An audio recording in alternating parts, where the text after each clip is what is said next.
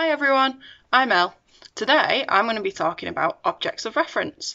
For some of you this will be something you use daily, others maybe not so familiar. So I'm going to start with a quick explanation of what objects of reference actually are.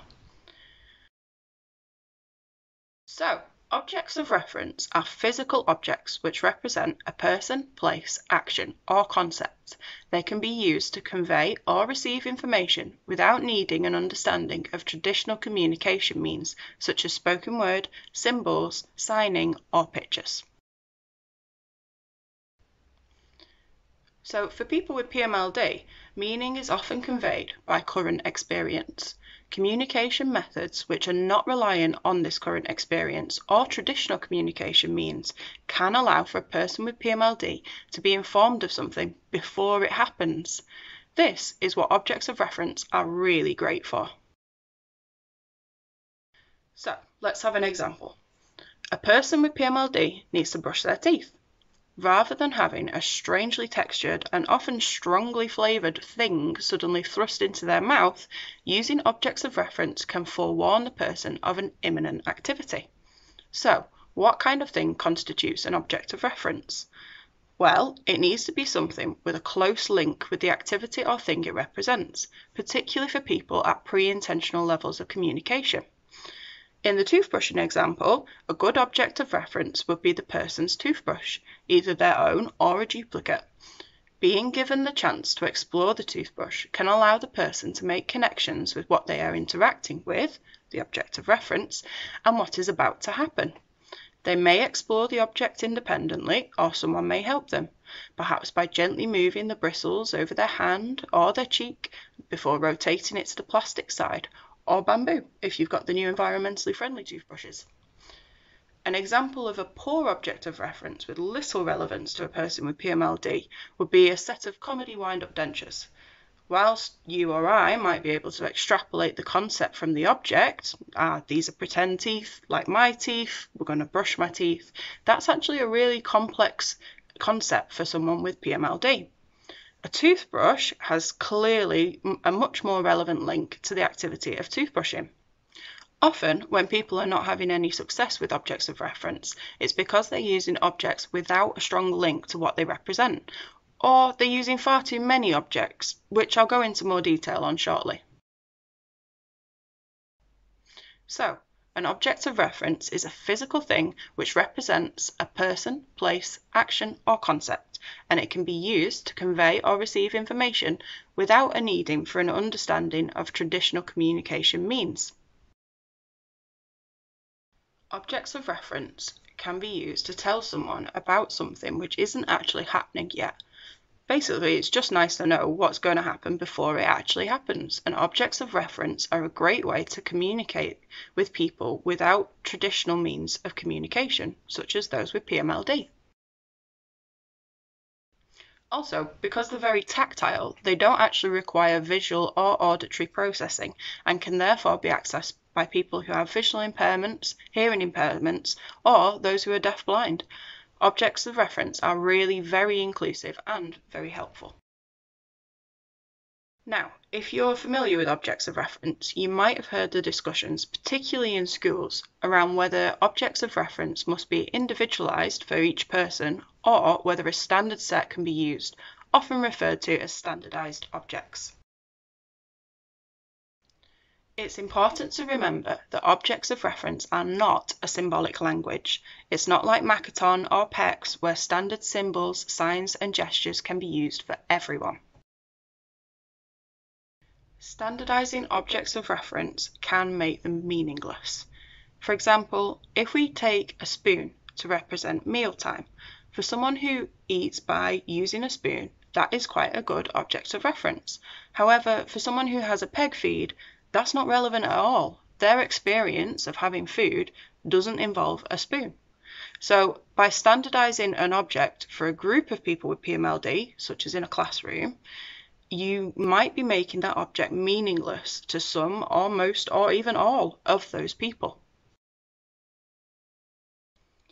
Whilst it might be tempting for convenience or speed to standardize objects when groups of people with PMLD are in one place, such as in a school or a day centre, it's absolutely critical that for each person using objects of reference, they have their own individual small set which is relevant to them.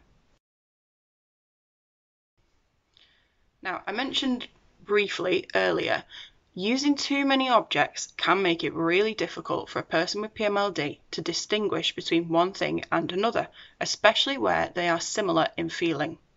We're asking a lot for a person with PMLD to process the sensory information, search through their internal catalogue of objects, and then connect it with an activity, place, or so on.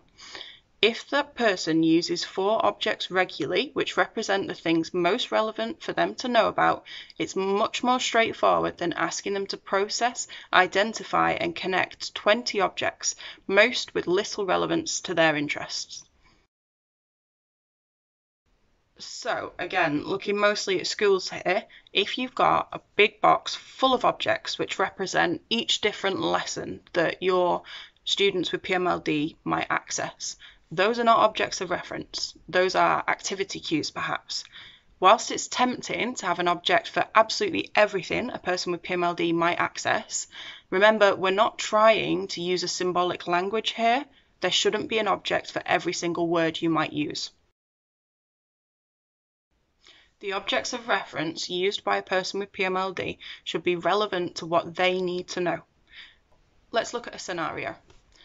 In this one, a person has 4 objects: a blanket to represent bedtime, a suction tube to represent oral suctioning, a toothbrush, as we discussed earlier, and a continence pad to represent personal care. These are things which represent important parts of this person's daily life, and giving advanced warning to the person can make these times less stressful or worrying, particularly for the more invasive things like personal care and suctioning. For these objects to acquire meaning, the person must be exposed to them every time before that activity occurs and whilst it is occurring. This is key.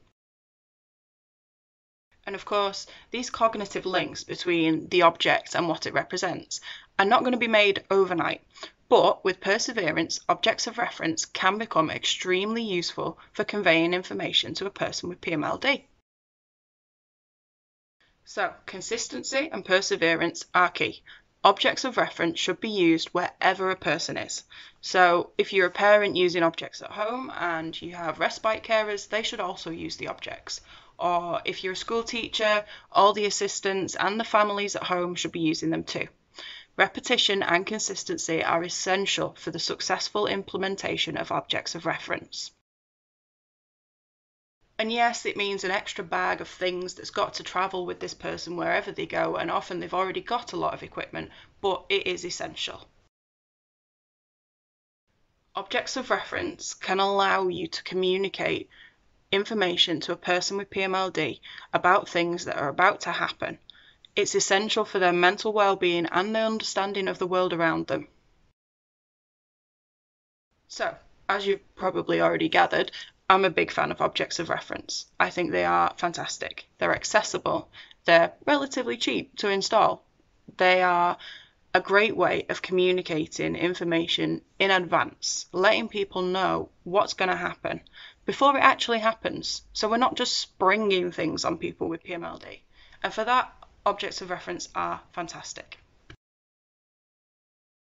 So if you're new to objects of reference, I really hope this talk has encouraged you to do some research and perhaps see if it might be a good approach to adopt for the person you support or the people you support with PMLD. If you'd like to find out more about objects of reference, I conducted research through a series of questionnaires and interviews which explores how different communication partners, like parents, teachers, how they use objects of reference with people with PMLD. It's been published in the PMLD Link journal. I will see if I can include a link on this video somehow. And by the magic of post-production editing, I can now tell you the article I wrote will be published in the winter edition of the PMLD Link journal, which will be number 103, so keep an eye out for that. Thanks for listening, everyone. I hope you enjoyed the video. And happy communicating.